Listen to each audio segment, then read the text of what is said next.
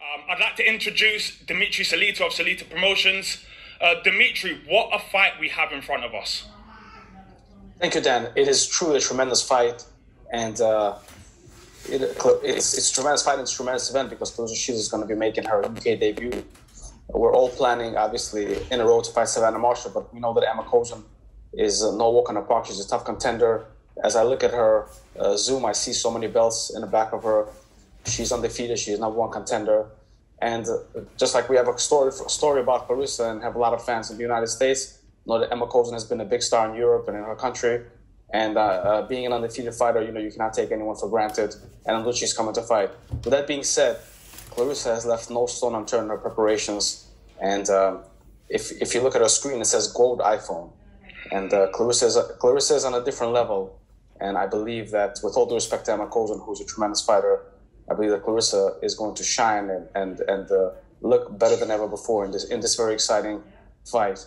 And great fighters when great fighters are faced with stiff competition, they race to the next level. We saw with Claressa in many of her fights with Christina Hammer, where she just went into a different phase as a fighter and grew that night.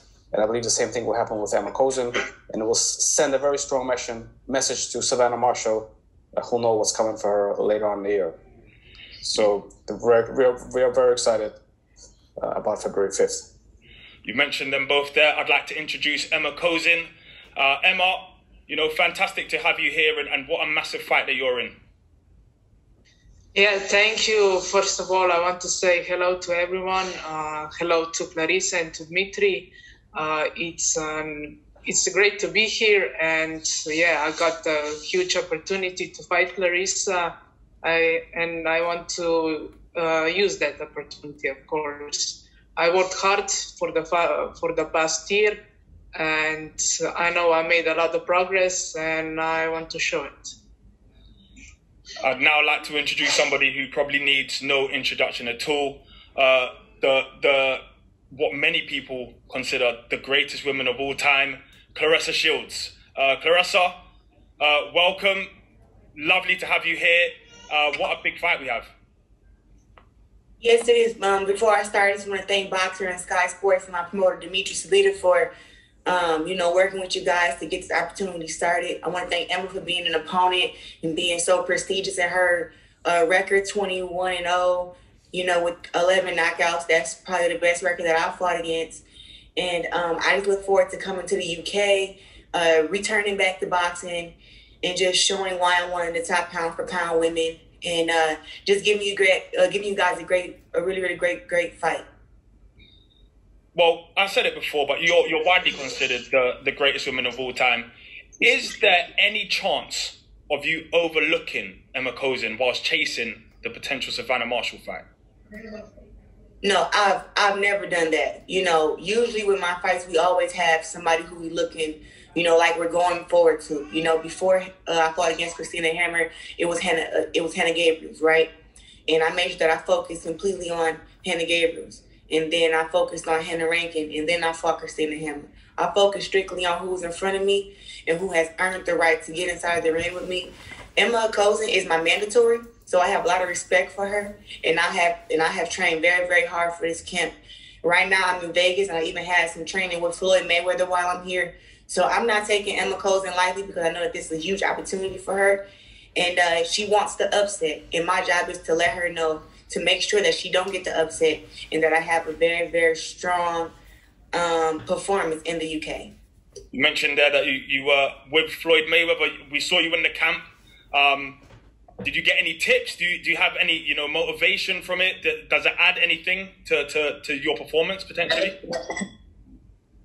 Training with Floyd Mayweather had made my confidence. If my confidence wasn't already off the roof, it's definitely in the sky now. He watched me train, and he's very, very fond of my skills, fond of my power, and he'll be flying to the UK to actually watch the fight in person. So now I know that I really have to put on a really, really great show, and just show everyone that if Floyd Mayweather feels that I'm the greatest woman of all time, then there's nobody who can disagree, and I'm just going to prove him right, like I've been proving myself right this whole time. A couple of questions for Ema now. Ema, you're fighting in the UK for the first time as a pro. How excited are you to meet the British fans and to put on a good show? Yeah, I've heard that they are great fans, great crowds, and yeah, I can't wait to experience that. And yeah, I'm sure it will be awesome. And that's it. They will look and see the great fight between us two, and yeah, I'm sure they will enjoy it. And all fighters are confident. How confident are you of beating Claressa Shields? Yeah, well, I've never been prepared as I am right now, and I wouldn't be stepping in the ring with her if I didn't think that I'm capable of beating her. So yeah, I'm pretty confident, as I should be. Right. At this point, I think it is a good time to open up for the media Q&A. So I will pass over to Andrew Roberts. And if you are in the waiting room, or if you're here, if you hit the raise your hand button, it will mean that Andrew will be able to see you and call you, and then you'll be able to give your question. So over to you, Andrew. Thanks very much. Excuse me. Thanks very much, Stan. We'll go ahead and get started with Ben Ransom. Ben, please unmute yourself and you can ask your question. That's fantastic. Thanks, Andrew. Hello, everyone. Hi, Claressa. Hi, Ema. Claressa, if I could start with you, can you give us a bit of an insight into how your camp has gone up there with the Mayweathers and in Las Vegas? You know, if I had to put a word, for this camp, I would just say, uncomfortable. I've made sure that I've gotten out of my comfort zone for this fight. My last boxing match was in March, and I've been doing MMA since March. But it's just like coming back to boxing, I want to make sure that I have my tools and everything. So going to, the Mayweather gym and adding Coach GT to my team has really sharpened up a lot of my tools. And I've even been able to get some altitude training, run some mountains. I'm 26 years old. I'm very, very well accomplished, but I've never ran a mountain in my life. So to run, in 12,000 feet of elevation, and to be able to run 5 miles and still be able to breathe after, to be able to box 10 rounds down here in Vegas, and to even get some corners from Floyd Mayweather, I feel like I've prepared very, very hard for this fight, and that's why I'll come out victorious. What are you expecting from the UK fans? It'll be your first fight in front of them since, I guess, London 2012. I'm expecting them to be very excited to see me. After winning the Olympics 2012, I think when I walked out there, for my gold medal match, it was just an explosive crowd. I think that they have really, really great boxing fans, and they love their boxers, right? So even though I wasn't from the UK, but I did represent the USA well, and it was a lot of fans in the building to see me fight. So I'm excited to come back to the UK to show my skills, to show how I've improved from 2012, and just bring that USA swagger. Ema, can I ask you a question as well? Speaking then of that USA swagger, how do you plan to dethrone Claressa? Well, I won't show you all the cards I have, but yeah, I'm highly motivated. I want this win. I don't think I ever wanted this as much as I do that. And yeah, with intelligence, focus, and motivation. And do you think you're in the best shape of your life at this point? Yeah. I made a huge progress in the past year. I've been training from 5 to 6 hours a day. And I think I did about 500 rounds of sparring this year. So yeah, I feel great and prepared. Well, we can't wait to have you both over. Claressa, just one final one to you before I hand on. I just want to ask you, we've spoken a lot about your rivalries, not least Savannah Marshall, of course, but also Jake Paul. I just wonder, when it comes to rivalries, what do you get out of them as a fighter, and do they spur you on in any way? I mean, we all have our different reasons on how we get motivated. I just really won't smoke with anybody who won't smoke with me. I just don't turn down. People talking trash to me, I'm like, the best way to get something handled is to get inside the ring and take care of it, to me. Like, that's how I make peace. So when people talk trash to me, I talk trash back, and hopefully that leads to us getting inside the ring and, taking care of business and seeing who's the baddest. So, rivalries, are entertaining, but I mean business. So any girl who talk trash to me, I talk trash back. I would love to get inside the ring with her and shut all of them up. Anybody that talk trash to me, I want to punch them in the face. I'll wait to see you soon. Thanks, Claressa. Thanks, Emma. I do want to add to that. Jake Paul is trying to be an American boxing superstar, and Claressa Shields is a two-time Olympic gold medalist. And all that she has done for women's boxing, Jake Paul, as a gentleman, and I know that in the UK, you guys, maybe the origins of chivalry and being an honorable person, he has to have respect for Claressa Shields' accomplishments inside the ring as a professional, as an amateur, her background, where she came from, and what she's been through to get to this level and to raise the sport of boxing. And I truly believe, Serrano and all the other great champions are at this level and getting paid more and getting the exposure they need because of Claressa's initial success. And so Jake should be supportive of Claressa. And, if you don't have anything good to say, just don't say it. Agreed. All right, thanks, Dimitri. Next up, we'll have Cynthia Conti. Cynthia, please unmute yourself and you can ask your question. Hey, Claressa, this is... Oops. You there, Cynthia? Can you guys hear me? Yep. Hey, this message or this question is for Claressa. It's funny when from Ring TV. It's funny. I remember speaking to you back, I think, during the last HBO show. I think you were fighting Hannah Gabriels, and we talked about you always fighting on Twitter. I'm like, you can't fight on Twitter because you can't beat everyone. And it's funny now that I see you. You still fight, but your words, you choose your words wisely. So I just want to congratulate you on that. Now, you're going into this fight in the UK against Emma. This question is for both you and Emma. What's something that is a great attribute that both of you are going to bring in the ring to each other? For me, I feel like I'm going to bring that experience. I'm going to bring their world championship level. Emma is 21-0 with 11 knockouts, but she hasn't fought the people that I fought against in just my 11 fights. She hasn't fought those top-tier champions who are champions for 9+ years, who have great records, who, have been champions in multiple weight classes. She hasn't done that. So I think that's going to be a bad part. Well, that's going to play bad up in her part. But I've taken on the biggest challenges earlier in my career because I had the skills and the power to do so. I think that when she gets in there with me, she's going to see that experience. She's going to see that, that I've been in here with the top, and that it's just different. When you watch film, you feel a certain way and you feel, oh, you can do this and you can do that. But every time I fought, I brought a different fighter to the ring.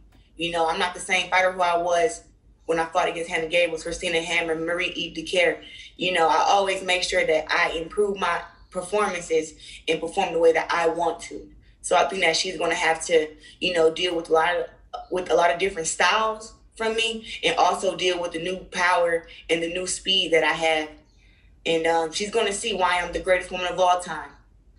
And Emma, what do you think when you step in the ring with Claressa? What do you think she's going to bring? Well, yeah, as she said, she's a great fighter. Of course, she fought a lot of great champions, but you don't need a lot of fights or even high-level fights to be experienced. I did a lot of that in training.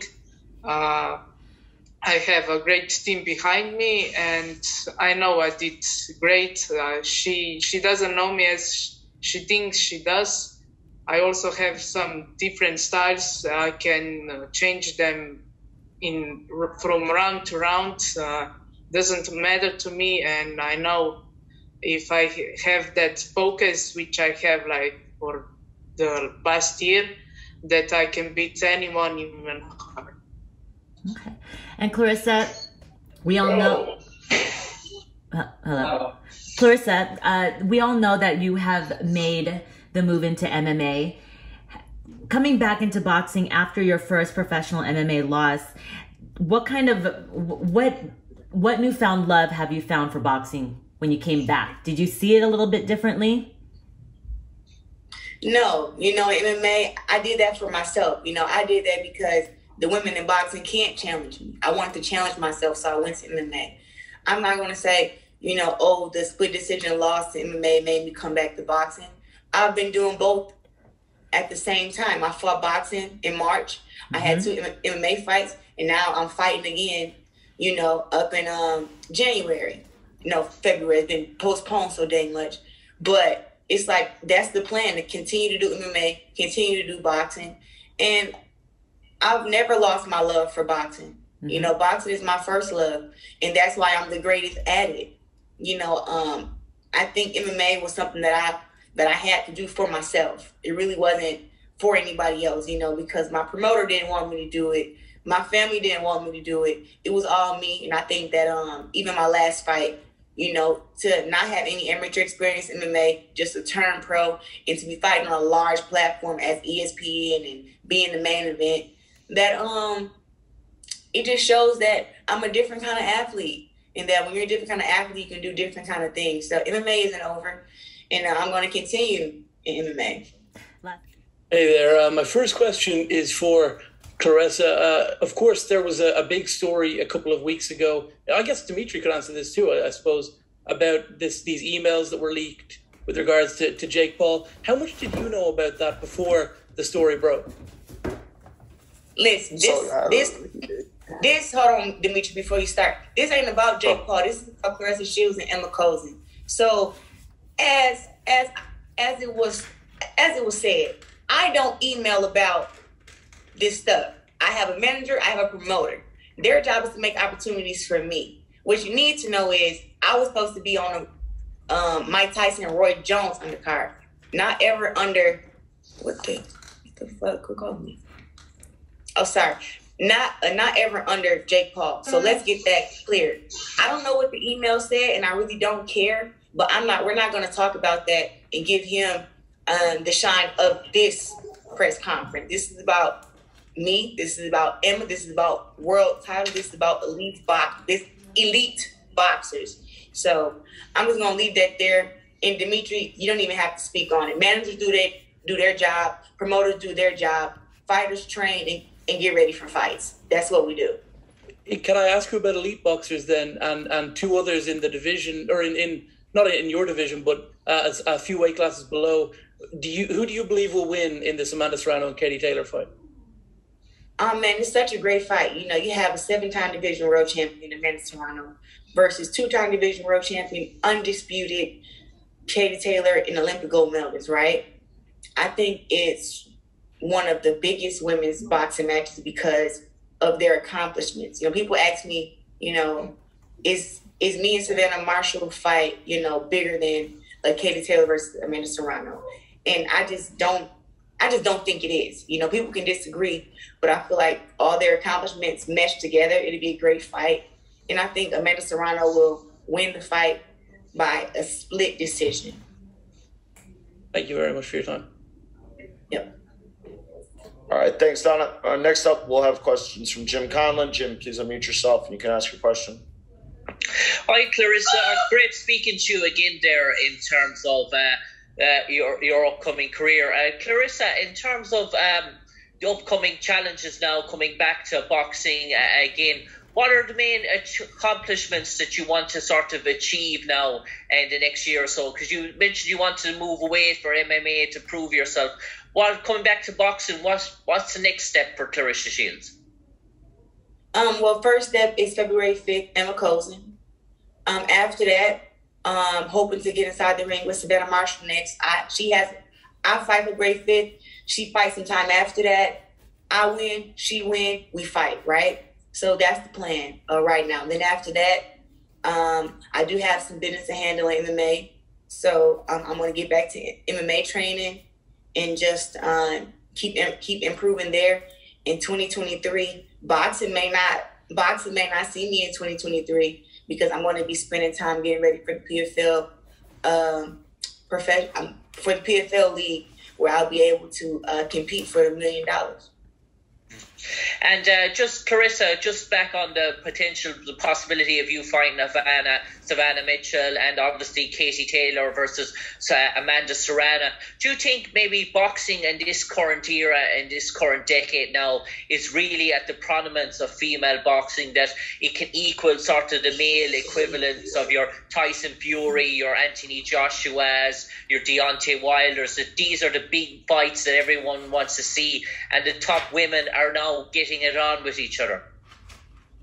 You know, I just think all the networks that's putting on women's boxing now, I think that the right fights are being made. You know, Layla Ali and Ann Wolfe never fought each other, but I think up in this era, you're going to get the fight that you want to see. You're going to get the Amanda Serrano versus Katie Taylor. You're going to get the Claressa Shields versus Savannah Marshall. You know, you're going to get, you got Jessica McCaskill versus Cecilia Brækhus, right? So you get those big fights that you want to see. And I'm just happy that they got girls that's coming up, because you only know maybe the top 10 of us now, but there are girls that's coming up who are great too. And they're going to make a lot of noise, and it's going to be, younger fighters coming up who are going to challenge the older fighters, and I'm becoming an older fighter now, as I'm 26 and I'll be 27 next month. And it's going to be some girls who are 22 and 21 coming off the Olympics who are going to want to challenge me. So it's a lot of, women who are ready to fight. Yeah, women's boxing is on fire right now. You're getting the fights you want. All right. Thanks, Jem. Next up, we'll take questions from October Red. October, please unmute yourself and you can ask your question. Hi there, good afternoon. Good evening, Claressa. 2 times Olympic gold medalist, 12 times world champion, 3 weight division champion. What an honor it is to speak to you. Claressa, I want to touch on something that you mentioned in one of your earlier interviews, and it's about your MMA loss and how you dealt with that. It's kind of similar to what AJ said about his loss to Usyk. He said he could only watch it to round 4. And I remember you saying that you didn't want to watch it. As a champion, someone that holds all of those belts, how do you then begin to process a loss and think about coming back, having that champion mindset to still push forward? Well, with the fight being so close, that was the disappointment. It wasn't really the loss, right? I didn't get knocked down. I didn't get submitted, I just went in there and lost a very, very close fight that a lot of people felt like should have went my way, that I should have got the decision. But, at the end of the day, it's still a loss on the MMA record. And, when I watched the fight, only thing I can say is that I was happy to see my improvements, right? From the first fight to my second MMA fight, so many improvements. And that's how I was able to just kind of take it I lost a very, very close fight, but I still have something to build off of. It wasn't a terrible performance. And me and my team can build, we can build off of that. And we know what the weaknesses are. We know what my strong points are. We know what we need to work on. And just a little bit more on my part, maybe with the wrestling or with, something would have got me the decision. But I felt like I won the first 2 rounds and Abigail won the last round. So I thought that I won the fight, but just watching it, I'm always telling myself I should have done this. I should have done that. But, you kind of just got to leave in the past, focus on what's in front of you and just continue to, chase greatness. And that's what I'm doing right now. All right. Thank you very much for that question. Our next question will come from Suzanne with All-Star Boxing, Women in Boxing. Sorry, Andrew, I want to add to that answer that Claressa just gave. Sure. So it's a bit of a different comparison with Anthony Joshua losing to Usyk and Claressa fighting in MMA, because the MMA is a completely different sport. A better comparison would be Michael Jordan after he won the NBA championships, that he went to play baseball. And he had challenges playing baseball because it's a new sport and it's a new game. So the fact that Claressa lost in MMA has absolutely no impact on her record or her skills as a boxer. She's the best boxer in the world. I feel deserves to be in the men's pound-for-pound list. And whatever Claressa will learn on a personal way is great, but it's a different sport. So as it relates to boxing, Claressa is undefeated, unbeatable, and the accomplished fighter that she is, regardless of what happened in the MMA cage. Agreed. To follow on from that then quickly, Dimitri, it just in relation to the mindset of dealing with a loss and moving forward with regards to, it doesn't matter what sport it is, it's having the mindset to still push forward and come back and win. Well, I mean, Claressa, through her life, personal life and professional life, and has shown that she's a fighter through and through, and she overcomes obstacles. And that's why, to me, she's a symbol of strength and really a hero for the people. And sports is just the way that you portray it. And we have a chance to follow her story. You know, when you're at your home, when you play pool and you lose to your friend, you also feel a little bit upset that you lose. But it's not your profession. It's not what you do. So like Michael Jordan was the greatest of all time playing basketball. Then he went to play baseball and he had his challenges because it's a different sport. It's a team sport. There's a ball. You still have to get it in, but it's a different goal. It's a different sport. So while MMA is a combat sport, but you know, can Claressa go and compete in a judo tournament or in a jiu-jitsu tournament? So it's very similar. It's a different sport, even though there's some similarities because it's one-on-one, but it's a completely different sport. And whatever skills she's shown has absolutely no impact on her boxing career. If anything, it should show the writers and the media and the fans what kind of athlete and what kind of person Claressa is, that she's pushing herself. And really, through taking this risk, is raising women's sports and women's boxing to the next level, as she has done throughout her career. All right. Thank you for that, Dimitri and October Red. We'll get back to Suzanne. Suzanne, please unmute yourself and you can ask your question. No problem. Thank you both. I'm delighted to speak to you. Something that you've touched on previously is that women are underrepresented, especially in boxing in the media. So I just wanted to know how you think we can, as everyone on this court, improve that for UK and European, US fighters coming through, especially in women. The other thing is around equality in the sport. Do you really think we're there yet? And if not, again, how do we improve it? That could go to you. Emma or you, Claressa, either. I'm sorry, you got to repeat that whole question. I thought you were talking to Dimitri.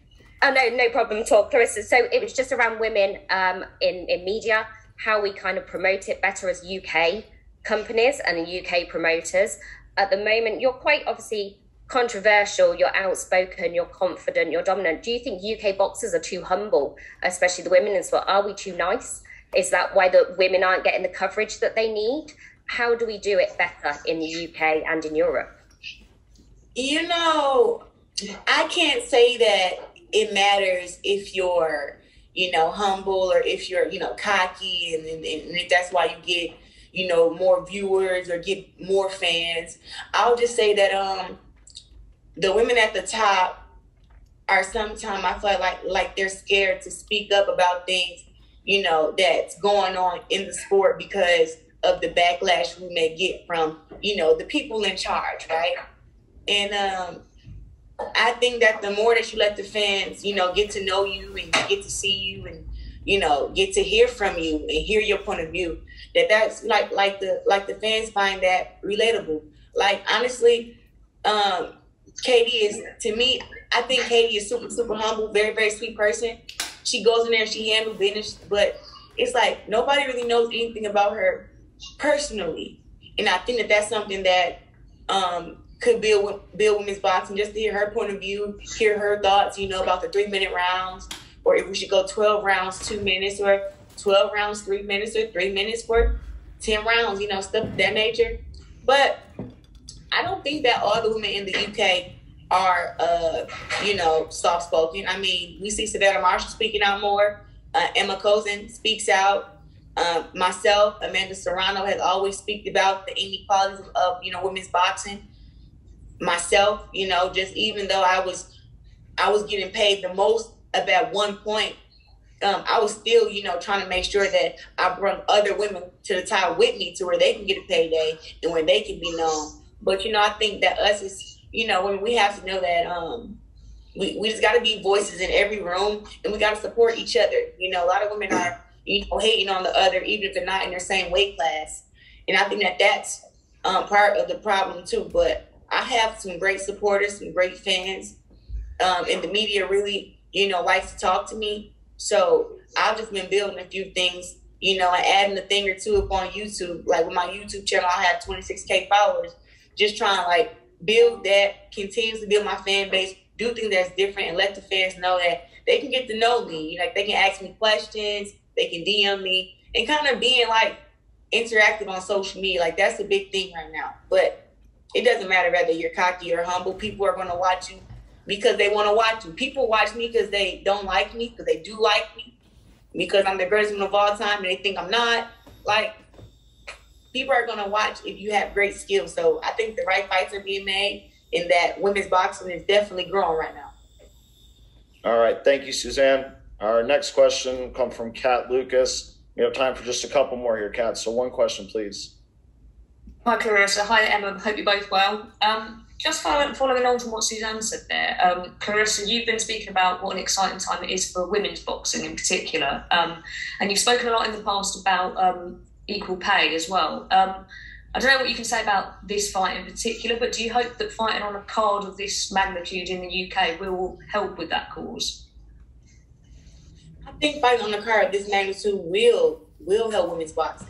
I mean, Leon Williams and Chris Eubank, they aren't world champions, but they're known worldwide, right? Because of their fights and who they've been inside the ring with. And when you put the women on there, on the undercard, it just gives us, we're going to get some of their fans. And their fans are going to become our fans. And I think that every boxing card should have women on the co-main or like the TV opener, to where they'll be anticipating like the lead up to the big fight. So everybody wants to see the grudge match with Leon Williams and Chris Eubank, including me. So after our fight, me and Emma, I'll be running back to the dressing room and put my clothes on, because I want to see the grudge match between those two guys, because the beef is real. So this is great. And I think that, just one step at a time.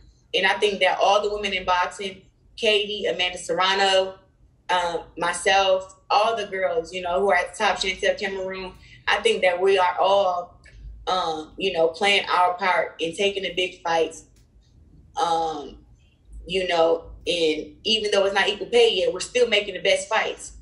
And we're going to build our viewership up, and people are still going to want to watch us fight and just, support us. So I think that women's boxing, like I said, is going in the right direction, and definitely fighting on big cards, is a huge thing for women's boxing. Just like the UFC and even the PFL, there's always a woman fighting on the card. Boxing needs to get with the program, and every boxing card needs to have a woman on there. All right. Thank you very much, Kat. Our next question is going to come from Jonathan Nagyoff. Jonathan, please unmute yourself and you can ask your question. Hey, this is a question for Claressa. Going back to your last fight, becoming 2-weight undisputed champion, the first male or female, can you just sum up what that achievement meant to you, and do you feel like you got the credit you deserve for that? Well, fighting against Marie-Eve Dicaire was a huge challenge. I was coming off of a year layoff. It was the most stressful time in the year for the whole world, as we went through the pandemic of COVID. But fighting against Marie-Eve Dicaire was definitely worth it. I did what I could do in that fight. I felt a lot of ring rust during that fight.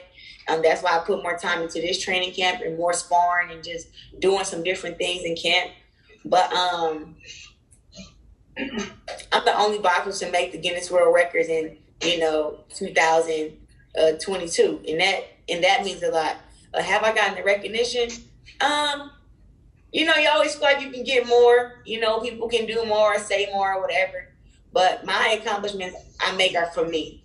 And if people choose to admire them and choose to, praise me for them, then thank you to them. But I'm just going to continue to take the biggest fights. And as far as I don't think all the women in boxing, any of us are getting our, the respect that we want just yet. Like, we're getting the respect, but it's still like, it's not equal pay. It's just so much that needs to be done in women's boxing. But like I said, we're all playing our part. And I'm just going to continue to break records and just chase greatness, because that's what I want to do. All right, great. Our last question from the press is going to come from Ra Hogan with the Boxing Voice. Ra, please unmute yourself and you can ask a question.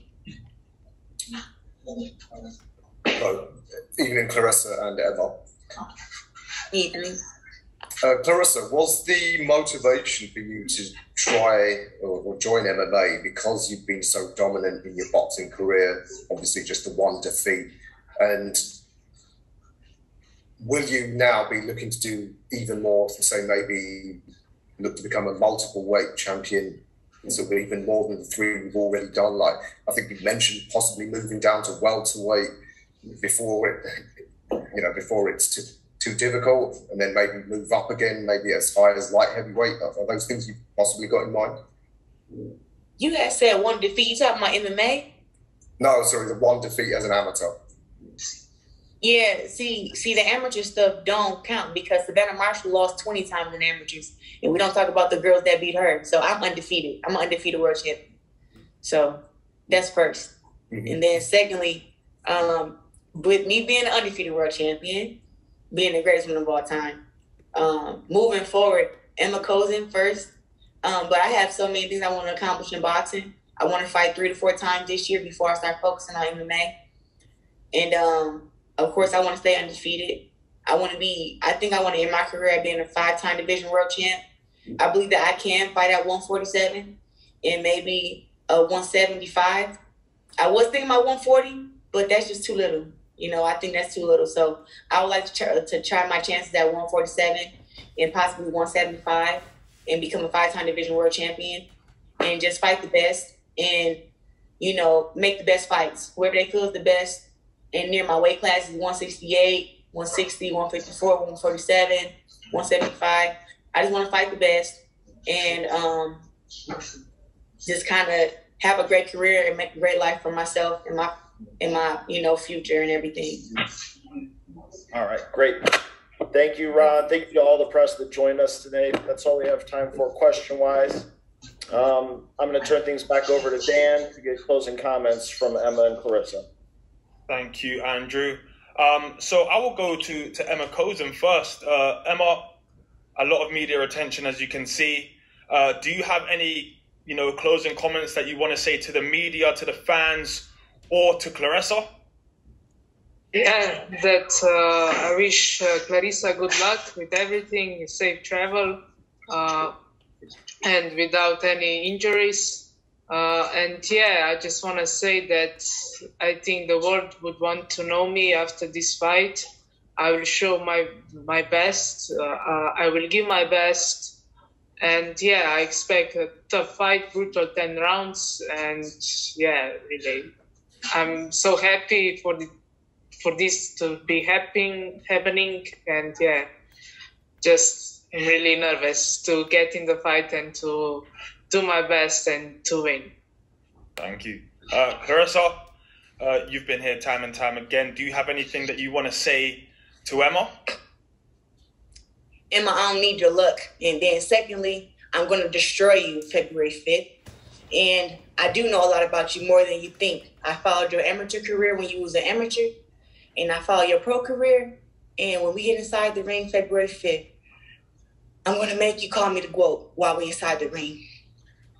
With people, something with Tough words.